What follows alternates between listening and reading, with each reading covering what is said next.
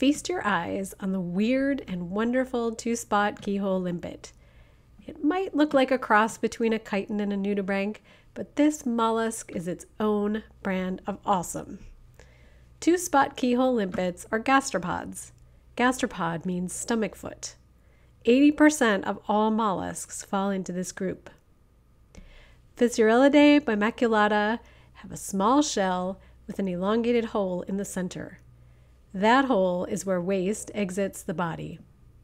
This differentiates these animals from true limpets. It has a soft mantle that extends out and over the shell, covering it almost in its entirety.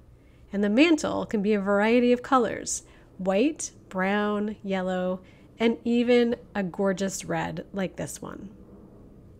Under the hood, they look like your run-of-the-mill limpet, even though, again, they're not a true limpet. Large, soft foot, a head, a mouth, and sensory tentacles. They have a pair of rudimentary eye spots that help them sense light and dark, but they don't form images like we do. They are carnivorous beasts using their spike-covered tongue, or radula, to feast on sponges and tunicates.